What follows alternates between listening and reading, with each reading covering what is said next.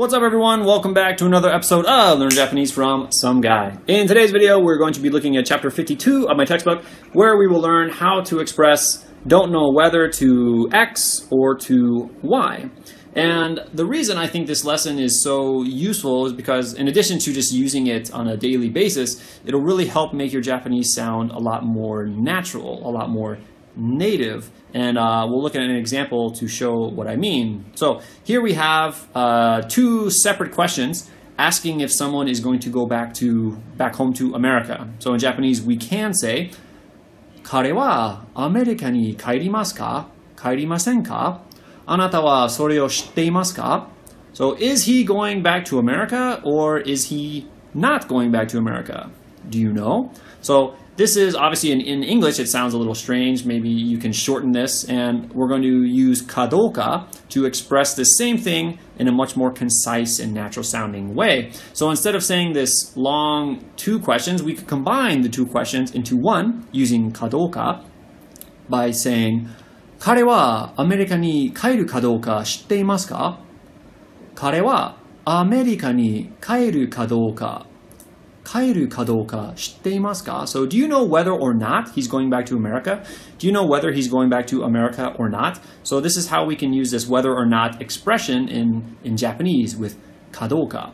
Okay, so as you can see, this second sentence is a lot cleaner, a lot faster, and of course a much more natural way of speaking. And what's really nice about this structure is that we can use it with e-adjectives, non-adjectives, verbs, and nouns, all the same way. So we'll look at some example sentences, and first we'll take a look at our e-adjectives. So the structure of the sentences will look something like this. We'll have subject wa, e-adjective, kadoka, and wakaranai. So we're just going to use wakaranai. You can use any verb, we'll see later, but just for the sake of looking at the structure, we'll use wakaranai. So number one, これは美味しいかどうかわからない。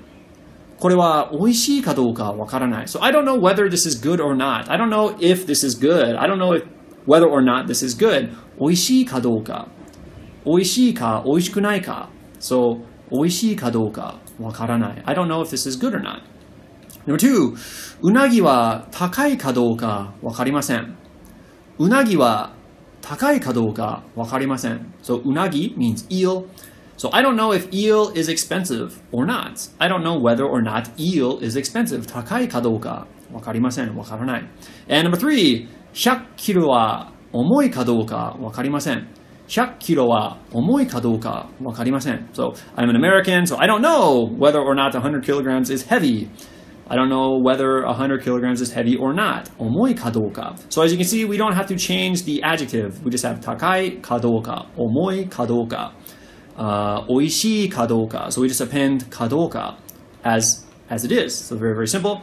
And now we'll take a look at our other adjectives, the not adjectives, and it works the exact same way. We just append かどうか, and our sentences will look very similar. So we have number one, この魚は新鮮かどうかわかりません。この魚は新鮮かどうかわかりません。I don't know whether this fish is fresh, 新鮮 or not. Number two, ニューヨークシティは安全かどうかわからないです。ニューヨークシティは安全かどうかわからないです。So I don't know whether or not New York City is safe. 安全。安全かどうか。What, safe or not? わからない。I don't know. And number three, 彼女は元気かどうかわかりません。彼女は元気かどうかわかりません。So I don't know whether she is in good health or not. 元気, healthy. And so that's it for our adjectives. As you can see, very simple. Just add kadoka, and you get whether, adjective, or not. And now we're going to look at some verbs. And like I mentioned before, we aren't limited to only using wakaranai, wakarimasen. We can use other verbs as well, and we'll take a look at that here. So our structure is going to look something like this. Subject wa, object wo, or ni, and a verb, kadoka, and another verb. Number one, 私はその映画を見たことがあるかどうか覚えてません。私はその映画を見たことがあるかどうか覚えてません。So I don't remember if I've seen that movie or not. 見たことがあるかどうか覚えてません。So 覚える to remember. I don't remember if I've seen that movie or not. Number two, まだ彼女は今日のミーティングに来るかどうかわからない。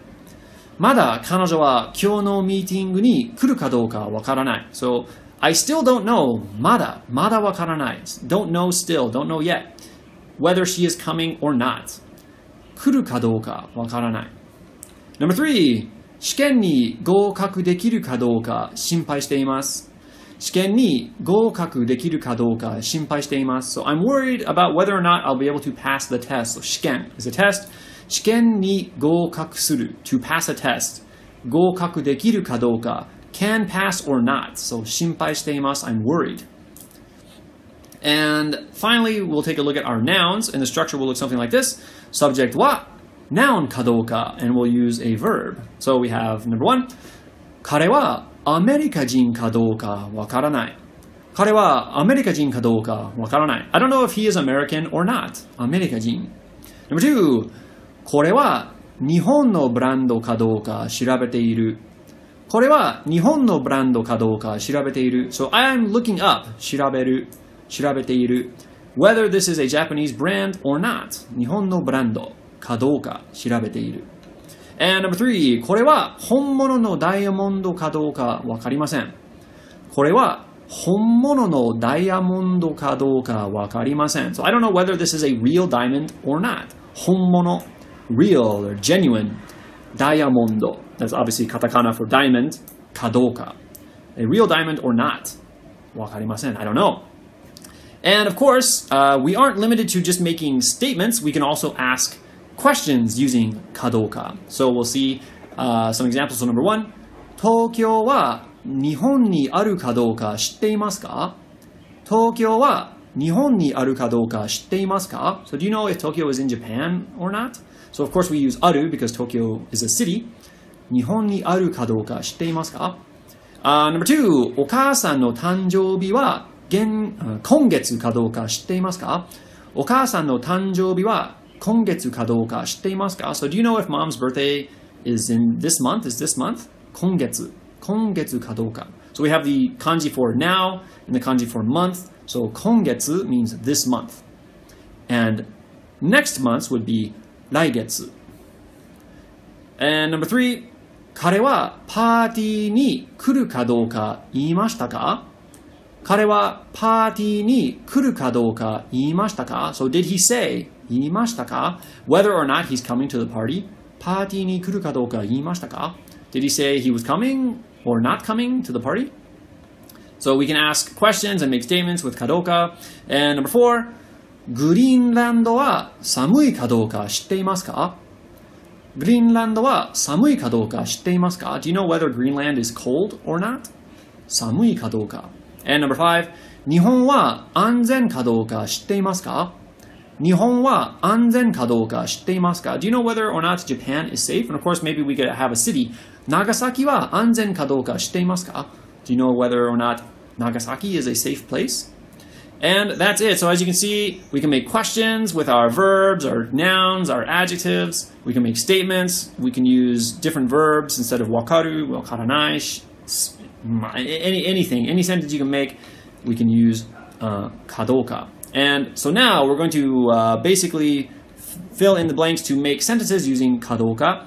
And some of them will be questions, some of them will be statements. But basically, we're just going to read the sentence. So I don't know if I can do it by myself. So we have hitori de. And we have the verb we're going to use, and we need to fill in the blank with kadoka. So I think this practice exercise is not very difficult, but again, you can go to learnjapanesefromsomeguy.com, print out the PDF, and just write down your answers, right? The more you write it down, the more used to the structure your brain will get, and it's very, very good practice. So print those out, write them down. So here you have numbers 1, 2, and 3. Complete the sentences using kadoka. 4 and 5. 6, 7, 8. And the last one, number 9. So pause the video, answer those, and now let's check. Alright, so number 1, we have 一人でできるかどうかわからない. So I don't know if I can do it by myself. Number 2, この料理は辛いかどうか知っていますか? So do you know if this food is spicy? 辛いかどうか. Number 3, この問題は簡単かどうかわかりません。簡単かどうかわかりません。簡単 easy, simple. Number 4. このモデルはそのモデルより便利かどうか知っていますか? So do you know if this model is more convenient or easy to use than that one? 便利かどうか. Number 5. 昨日彼は具合が悪かったから今日仕事に来るかどうかわからない. So yesterday he was not feeling well, so I don't know if he's going to come into work today. 今日仕事に来るかどうかわからない. I don't know if he's going to come or not. Number 6. ボスはもう帰ったかどうか知っていますか? So here we have 帰る, the verb in the past tense, right? So we can also use this with the past tense. 帰ったかどうか. Do you know if he went home or not? Number 7. 犬は猫の餌を食べられるかどうか知っていますか? 犬は猫の餌を食べられるかどうか知っていますか? So 餌 means like food for an animal. So do you know whether or not dogs can or are able to eat cat food? 食べられるかどうか. Number 8. 今夜は寒いかどうか知っていますか? So do you know whether or not tonight is going to be cold? 今夜. So remember we have the character for now and night. So tonight. 今夜. And number 9. この辺りは静かかどうかわかりません? わかりますか? この辺りは静かかどうかわかりますか? So do you know whether or not this area is quiet? 静かかどうか. And that's it. So again, a very simple exercise, just adding kadoka to, a verb or a adjective, a noun. But this is extremely useful. So the more you write, the better and more easy it will get. So be sure to write all these things down. Practice, so that you can do it without thinking. But anyway, that's going to do it for this chapter. Basically, what we learned was that we can use kadoka to take two sentences or questions, statements, whatever, and make them into one. So it's a much more natural sounding way of speaking. We can append kadoka to nouns, verbs, and adjectives, conjugated verbs or whatever. And we can also ask questions using kadoka. So ask questions, make statements, whatever. I think I already said that. But anyway, next week we're going to look at chapter 53, and we're going to learn how to talk about starting, continuing, or ending an action. So be sure to check that out next time. And as always, thank you guys for watching and liking and commenting. And a special thank you for those of you who are subscribed to the channel. I really appreciate the support. And please be sure to tell a friend who's interested in studying Japanese. And also remember, you can find my book on Amazon if you're interested in studying ahead. That's always appreciated if you buy that. But thanks again, everybody, and we'll see you next time. またね。